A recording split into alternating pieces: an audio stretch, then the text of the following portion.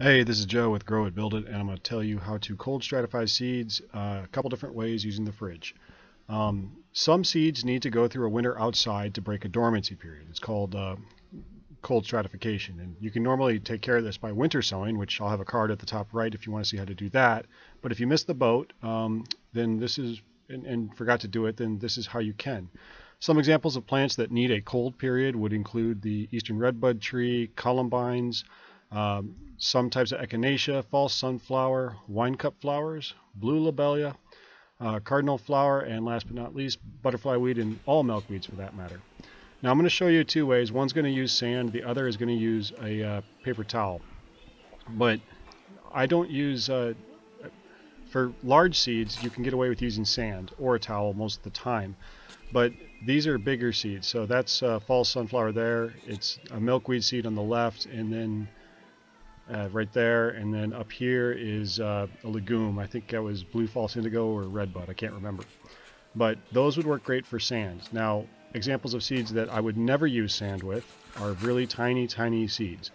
And so the two seeds on this plate, that's columbine, so they're very, very small, as you can see, reference to the pencil eraser, and then that is black-eyed Susans, so Rudbeckia basically. But they're just way too tiny to try to use sand and do this. So, and actually, there's even worse examples. This is lobelia, blue lobelia, and the seed is like powder. I mean, you could throw it up in the air and blow it, and it would look like a cloud of dust almost. They're extremely tiny seeds. And the problem is with the small ones, if you put them in sand, you're never going to find them again. So that's the main reason. But here's the materials you need. You need a spray bottle with some water in it, and then a full sheet paper towel. And so you can see I have two half sheets there. I just left them together. A couple of plastic baggies and some sand, and then a Sharpie. Oh, also some seeds, obviously. But then a Sharpie so that you can label your plastic bags so you know what you did and when you did it. So we'll get started with the sand. So first thing is just get your bag open right away. That way you won't get the bag wet when you go to put the sand in later. But start spraying water on the sand. And you know, do this kind of slowly and mix it up and kind of repeat the process back and forth. And the reason why you do that is you don't want to get the sand too wet. And how wet should you get it? Well, you want it to clump. And when you squeeze it, you shouldn't see a bunch of water dripping out, which it seems to be pretty good. And so then you just take the sand and put it in the bag. Now this is just, you know, there's a different types of sand you can use. You could use vermiculite even. There's a number of things.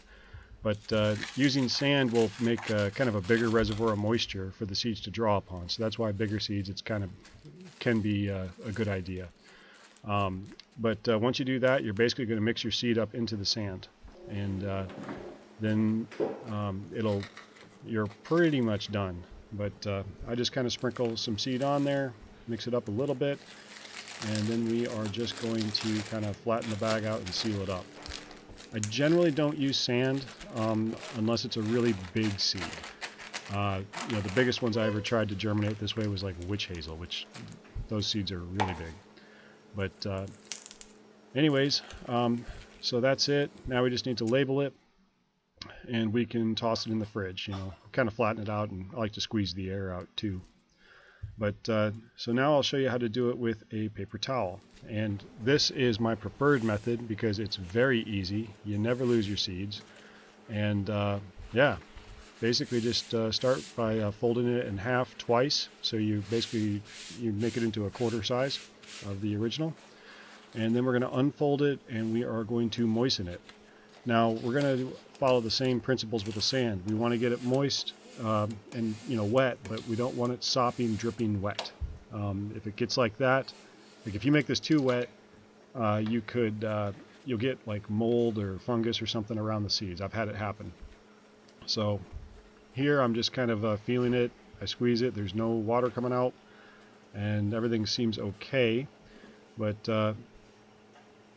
apparently I thought it wasn't quite moist enough because I gave it a couple more spurts here. But anyways, the key thing is wet, but not soaking wet. But after that, fold it back in half and then sprinkle the seeds on 1/2 of the remaining surface area.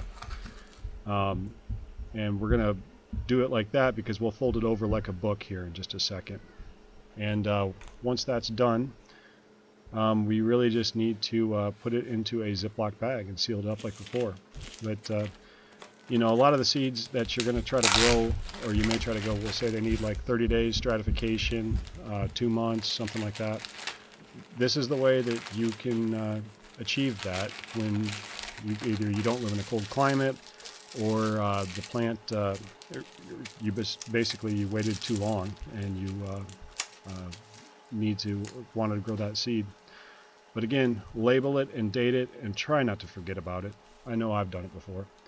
But after that, we basically just need to pick up our stuff and chuck them in the fridge.